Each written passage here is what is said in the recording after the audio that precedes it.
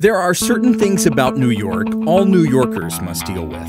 Lots of people, tight spaces. Even if you're Google, you have to make do. And for the web search giant whose New York headquarters take up an entire city block, that involves magical thinking. At the Water Tower Café, if there's a pesky bit of structurally necessary wall, you just paint on the completed view.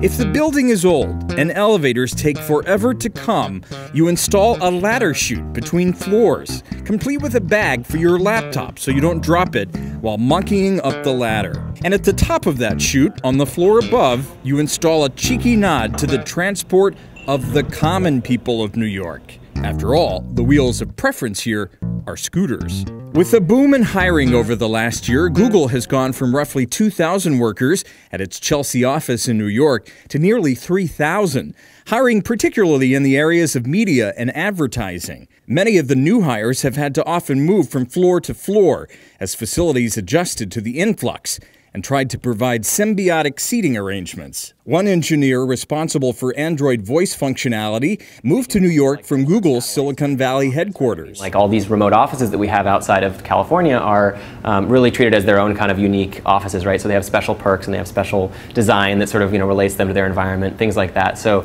coming into work here, you're not going to mistake that you might be in just some sort of other room in another building. You know that you're at Google and you know that you're in New York at Google. And Google has taken that sentiment to heart.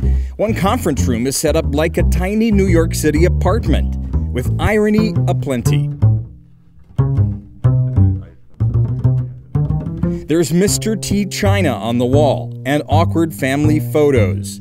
Even a cat is included. Peppered into the authentic environment are, of course, schematics. But this is Google. Even the schematics can end up looking lifelike. The hallway/street outside the conference room has a landscape painted on the wall, and the hallway floor even has subway grates and a fire hydrant.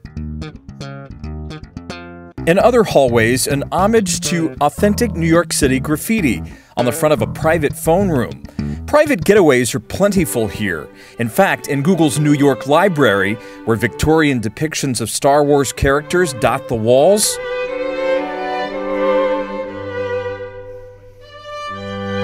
there are even secret trick door bookcases, giving way to private reflection rooms. Shelves are stacked with books on user interface, Macs, and coding.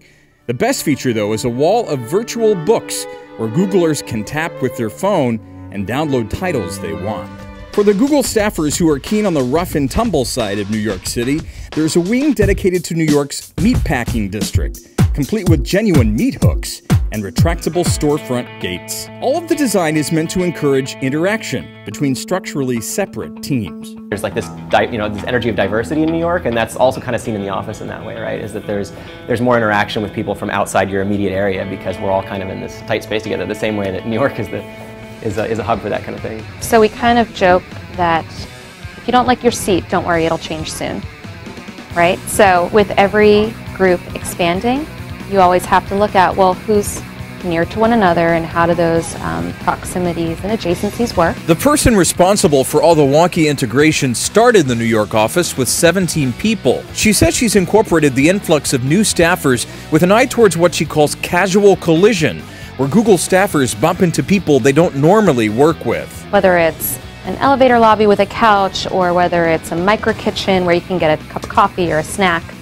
and bump into someone who you might not work with every day, but you have an opportunity to have a conversation that can inspire the next great idea. And it is New York.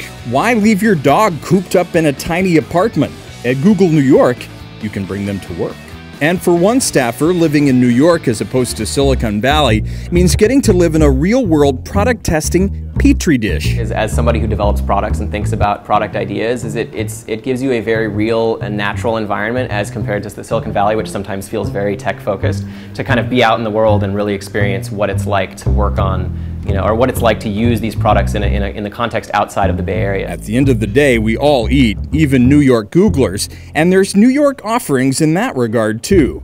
But here the food you eat is appropriately situated for maximum aesthetic effect. Hi, Mom. And opportunity.